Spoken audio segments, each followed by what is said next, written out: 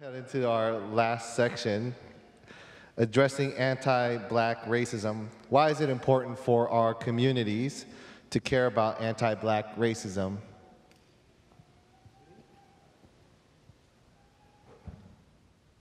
Well, good evening, everybody. I'm going to cop out. I'm not going to address that issue. I have been deeply affected by what I've heard already, and I will share with you a couple things. It really is a shame that we ask the victims to solve the problem.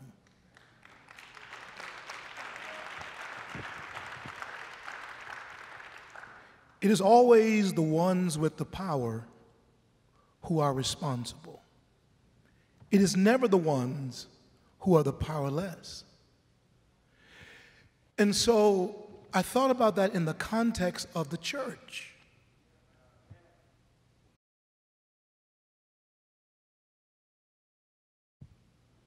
And I've said this to Raymond probably 8 or 10 times in the last 3 weeks, that what I feel is this: if we as leaders, especially people like myself who are senior leaders, I think we have to reorient our priorities. The context of victims having to fight is illogical. Victims are compromised. I appeal to my white evangelical brothers especially and sisters that if you want the Christ of the Bible to be real, you're going to have to stop holding yourself apart from what's going on. I have lost some friends, and I'm prepared to lose some others because we won't talk to our congregations truthfully. What I've been amazed at is these stories, as traumatic as they are not accepted in most spheres of power. No one can listen to these panelists and deny the truth of what they've said. So why is it so hard for those in power? I mean, in the church. I'm talking exclusively today about the church.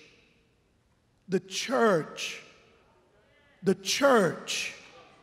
The church must understand its responsibility. And Charlie went there, and they will tell you, Charlie, that my whole sermon was about principalities and powers. We don't want to talk about those things. They're too spooky, but they're real.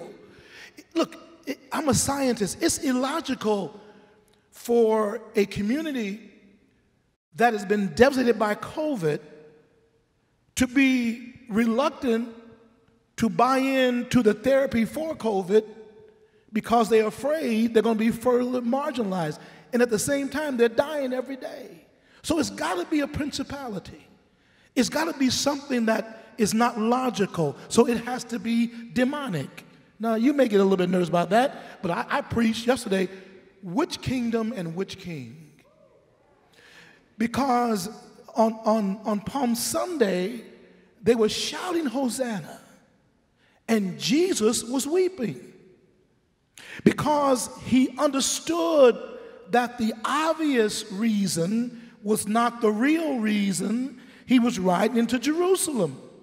And so we're going to have to, as a church, stop punking out and stop starting new churches everywhere and going to the foreign lands and starting stuff.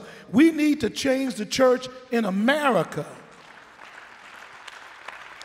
America is filthy rich. America has resources that no other country has. America has something that it is responsible for, and it's called power and authority. And I beg all of us as we leave here tonight, and I said this to Raymond, I hope this is not simply an event. I'm tired of events. I'm tired of having these sessions and then we go back, because I believe that we've got the power and the authority in the Holy Spirit if we unite together, if we stop having the Asian Americans only on these days in our churches. We're going to always be that way. Here's the last two things I will say. I'm a pediatrician. I was involved with one of the world's foremost leader development teams. You know them by name recently. And one of the perks of me being involved with them, we were able to play golf at Pebble Beach. Those who are golfers know Pebble Beach is like the pinnacle of playing golf. And here's this black boy from the ghetto, Horace Smith, playing golf at Pebble Beach. And one of my cart partners happened to be a very nice white gentleman who shared with me he and his group were committed to adopting black children to make sure they would have a better life. And I lost it on that cart, and I had to repent because I lost it. I was angry at him. Here's a white man who's doing good. I was angry at him. And I said to him, why is it that white people have to adopt black kids? That is an insult to me. Because you adopting them may help that kid, but it justifies the hundreds of thousands who are not going to be helped. And I'm sick and tired of it. And I said, Horace, what happened to you? And I realized that until good white people begin to speak up and speak out against the inherent racism, because in this year of COVID, hundreds of thousands of black kids who are already behind the 8 ball educationally are going to lose even more and going to be justifiably ostracized because of good white people saying they couldn't cut the mustard. That's a lie. If you create an environment, I can put the kids from Winnetka right here in Phillips High School, and the outcome will be the same. It's got nothing to do with the ethnicity or the racial background of these people. It's because we're fighting against a system that is wretchedly, inherently unjust, and it needs to be dismantled. A Band-Aid ain't gonna help. And so, if we don't, as the church, who's against abortion, but ensures that the penitentiaries are filled with black and brown young men, I don't want to hear your gospel because it is not relevant. It is not relevant. It is not relevant to be against abortion, but you allow black children to be underfed and undereducated, and I've lost it. I got to stop now. Yeah. See, I'm getting old, and I'm tired of this piddling drip, drip, drip. Let's get something changed. And I will close by saying this. In our denomination, I became the presiding bishop.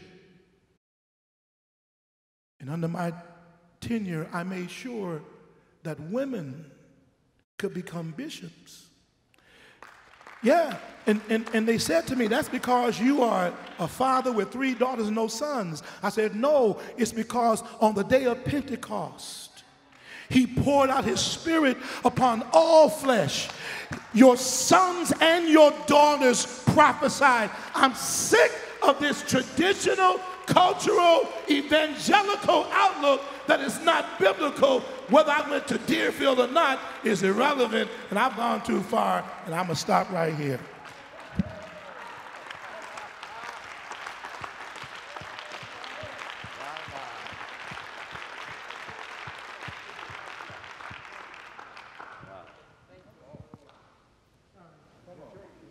Good luck following that. I'm a little angry at Ray Chain right now for making me go last, and for especially making me go after Bishop Smith. So I'm going to talk about Black Lives Matter from an Asian American perspective. And I come at this from a bit of an unusual life experience. So my wife and I live with our family in the Lawndale neighborhood of Chicago. So it's an African-American, low-income neighborhood on the west side.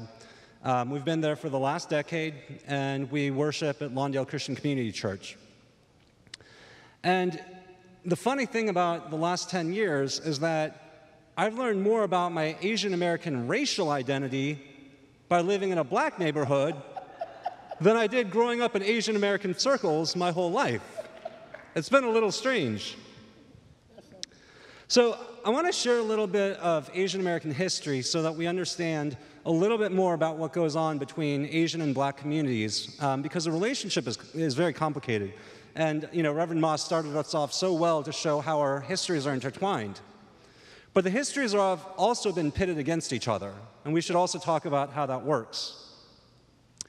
So some of you might be familiar with this term, the model minority, the myth of the model minority. So Asians are always set up as the best racial minority, and they're set up as if we are better than black and brown folks. Right. That's pretty much the way that works. Yep. Where did that story come from? It came from a very specific time. It came in 1966. It came when the civil rights movement was still going on, but African Americans and Latinos were seeing they were not getting enough gains, and society was still being slow to move.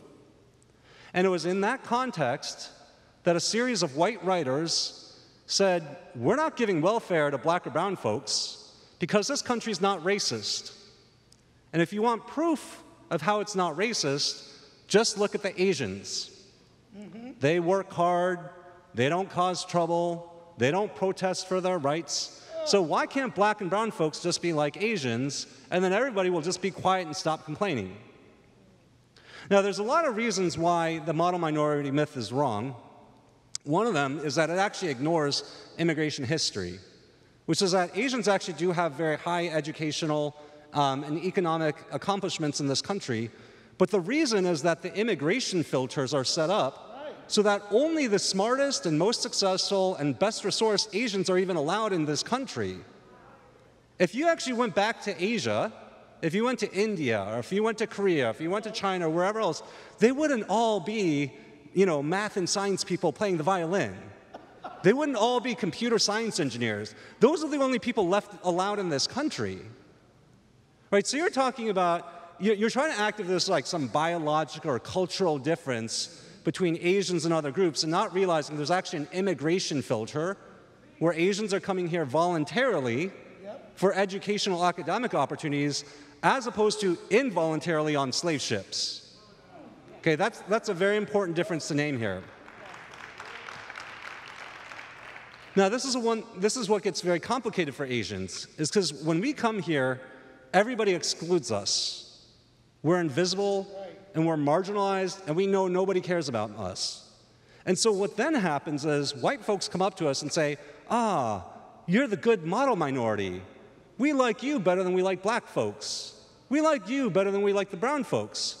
And a lot of Asians feel so vulnerable, and they feel so scared that white people aren't going to like them either, that they play to that. It's a real temptation for Asians to play to whiteness and try to be honorary whites or adjacent whites, like Sarah shared earlier, without realizing that we're actually being used in this game to hold down black and brown folks.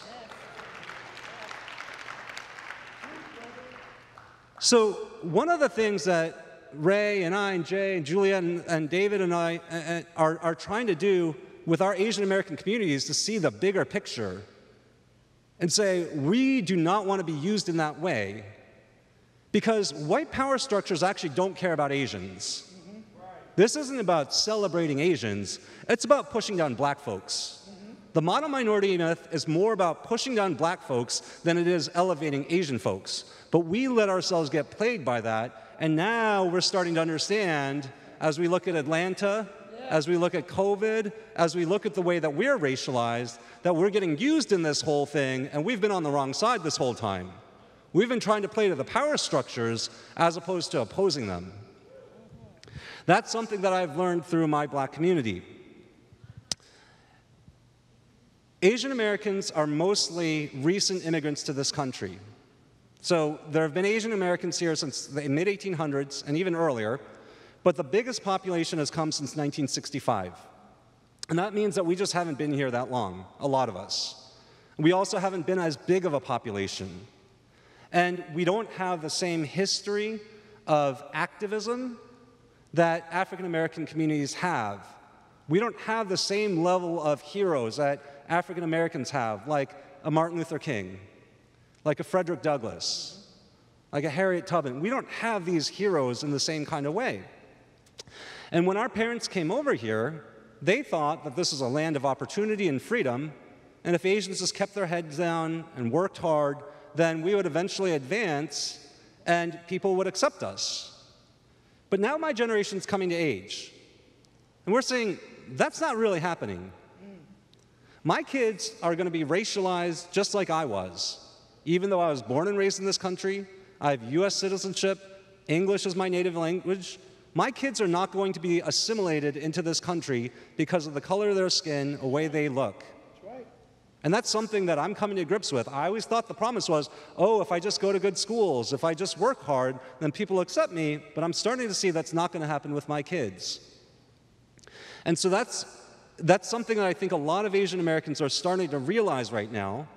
And as we're looking for resources and how to think about these things, the number one place that we're turning is the black church. Because the black church has had this long history of oppression. It is, to quote Isabel Wilkerson, right? So Reverend Moss talked about Isabel Wilkerson.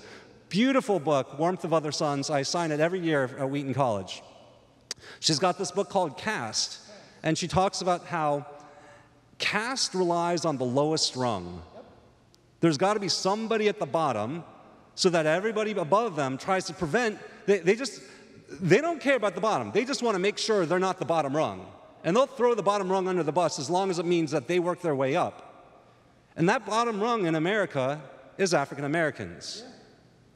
So that is the history of African Americans. It's a very unique history amongst all racial groups. But then there's an extraordinary history of activism and self-determination and self-advocacy.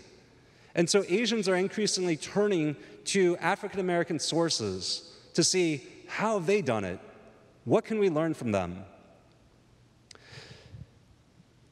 During this last few weeks after Atlanta, I think for a lot of Asian Americans, we've been going through a year of anti-Asian racism because of COVID, but then Atlanta happened and it really exploded things for us. We are hurting and feeling very vulnerable because of what has happened. And I think because Asian Americans do not have the same developed language and concepts about race, we sometimes don't even know what to do with ourselves. We're just wondering, what do we do? We didn't know we were this vulnerable. In a lot of Asian American churches, they're even struggling to know how to talk about this kind of incident when we ourselves are the victims. But one of the things that's been very interesting for me has been how many of our African American friends from our church have called us, texted us, emailed us, visited us at our homes. And they said, I see you. I know what's going on. And guess what? I've been there. I get it.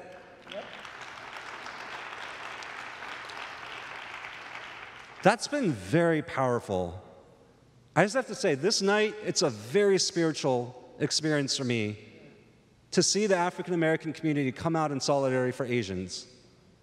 It's very, very powerful because we feel invisible, we feel vulnerable, we feel marginalized. But I feel stronger knowing that this community is at my side. I felt stronger knowing that my church was at my side. I felt stronger knowing that folks who have been through it have been right there at my side supporting us. And so I just want to say that we are in this together. We as Asian Americans are learning the way that we play a special role in this racial hierarchy and the way that we can be used for good or the way that we can be used for bad. And we, the Asians on this panel, are working in our communities to get us on the right side. And we need other people of color, we need the black community to support us and to help us. And I just want to thank you for this evening because that is what I've received tonight. And I feel empowered to be with you tonight.